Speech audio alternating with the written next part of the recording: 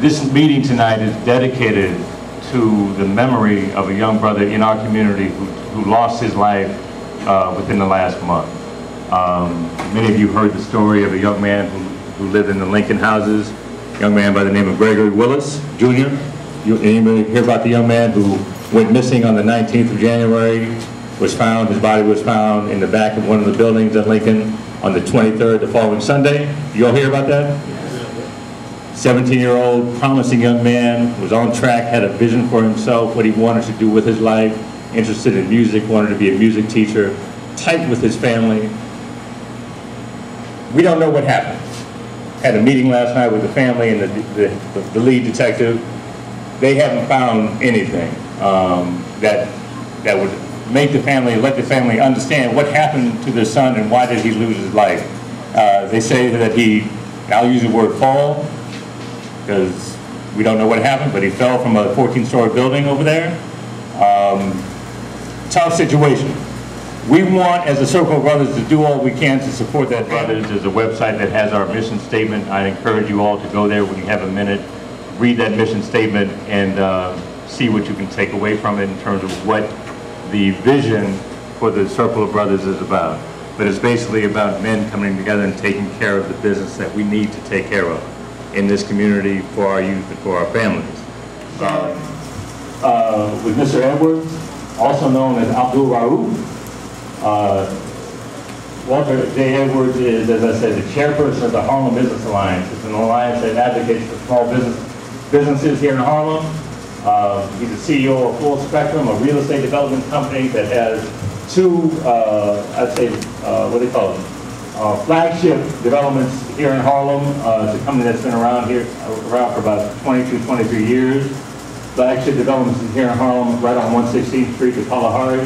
Has an African motif to it, a condominium development there. Also the condominium on 116th and 5th called 1400 5th.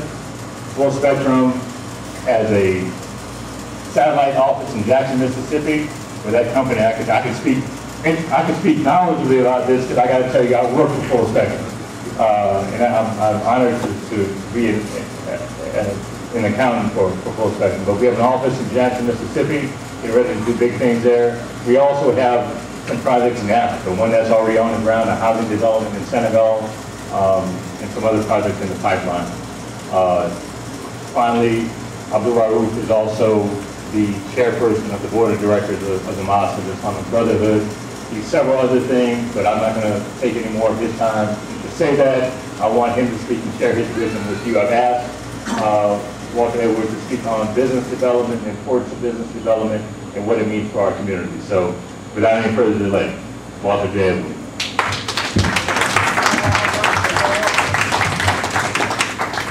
All praises be to Allah, the Magnificent and Merciful. Assalamu alaikum, brother. Peace be unto you. I thank Allah for placing me amongst you today. And among the other members of this dais here, you know, because they all have something to offer, as you all have something to offer. And I thank Abdul Kareem Muhammad for having a vision and going out and working overtime. And I know how hard he works because he works for me. He's in the office when I arrive most of the time, and when I leave, he's there. So I know, and then to come out and do all of this, you know, what a blessing for Allah to place him here among you. So this evening, first I'm going to say to you that anything that I say that is worthwhile and good, give praise to Allah. Anything that I say that is harmful and wrong, blame me. And if I say anything to offend anyone, I ask that you forgive me in front. I'm going to take a little unusual approach to the subject matter that Brother Abdul Kareem has asked me to speak about. Because I find in the years that our people always look for intricate ways to do things. We always have to create something different and new. And everything is relatively simple. You don't have to reinvent the wheel. But we're always going out looking for a hard way to do something, instead of taking what someone else has done and build on it. You know, we were speaking about Sheikh Tawfiq, rahimahullah, And I remember him saying that, you know, we create too many foundations. Everyone want to create another foundation.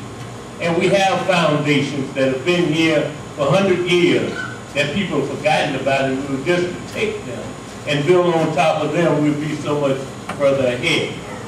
So I'm going to take an example and try to work and lead into this community economic development and not-for-profit. And if there's any such thing as not-for-profit economic development, I don't think that that's such a vehicle.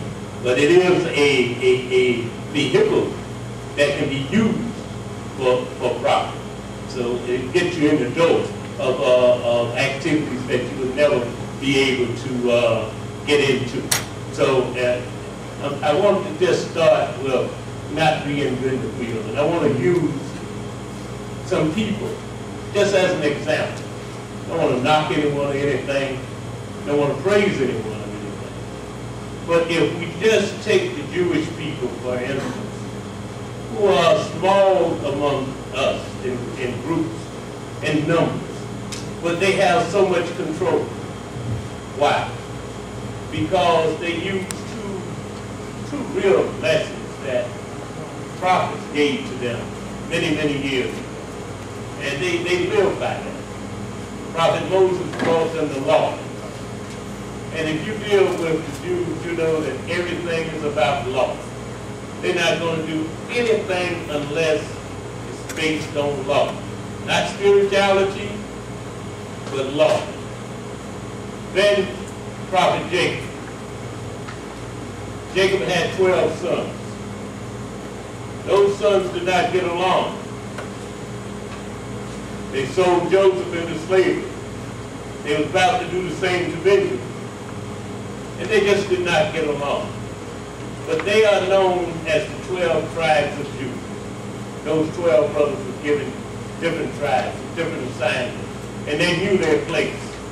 They knew what they was good at. And that one that was good at farming was the farmer. That one that was good at being the general and doing the killing and everything, that's what he did. That one that was good at spirituality, so they thought that was the one that was scared of the temple. So they knew their place. But how did they get there? Jacob was on his deathbed. And the children came to him and said, "Oh, Father, what do you have to bequeath to us?"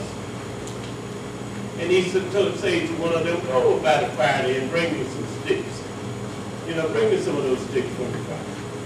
And he brought back a bundle of sticks.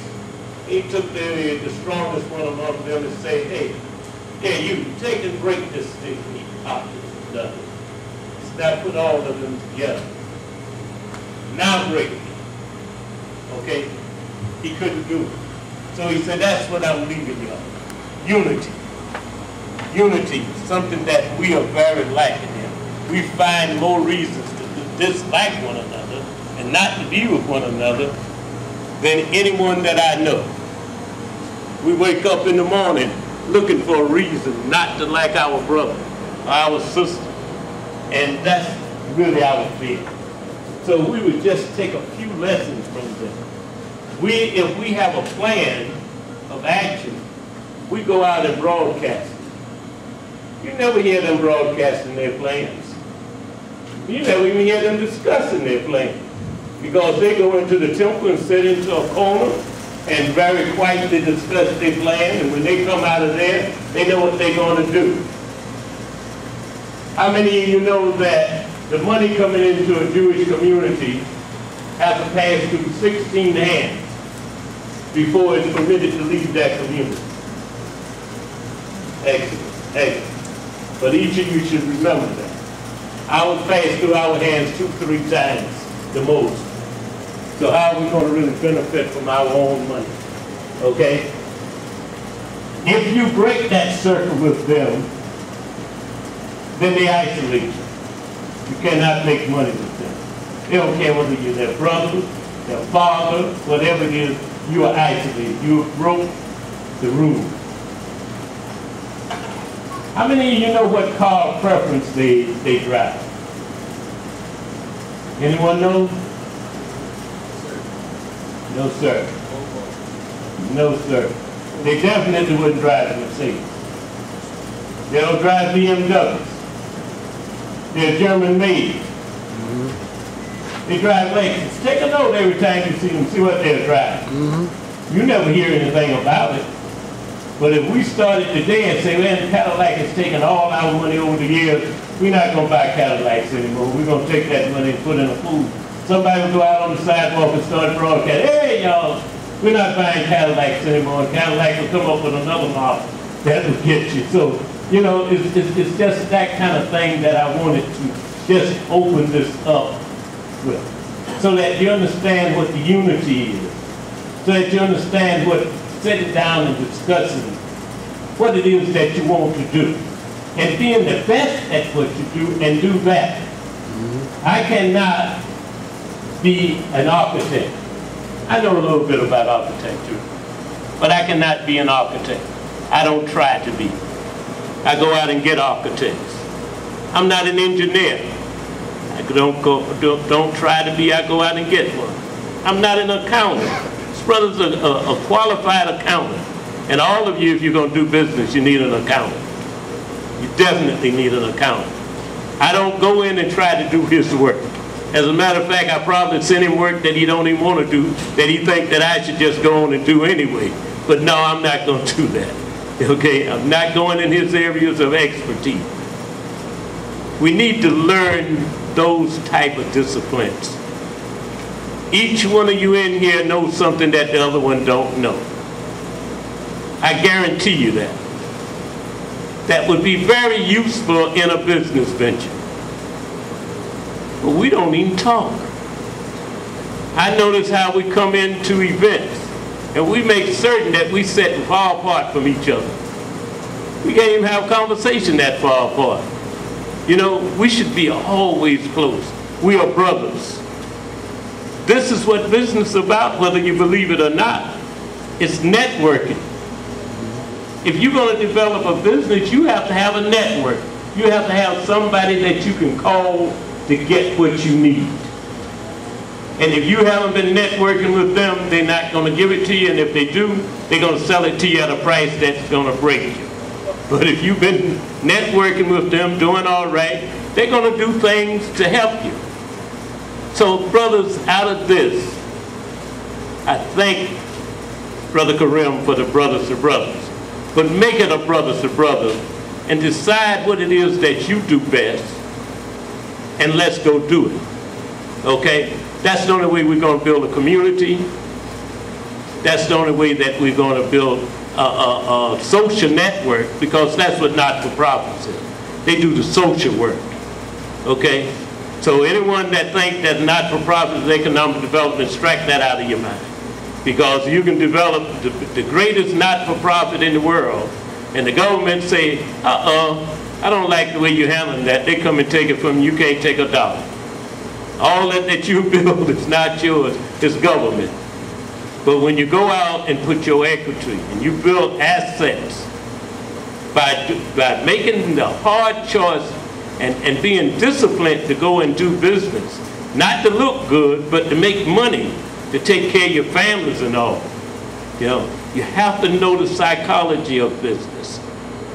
I see too many people come in the Holland Business Alliance, we have a micro fund that we lend to small businesses, up to $25,000.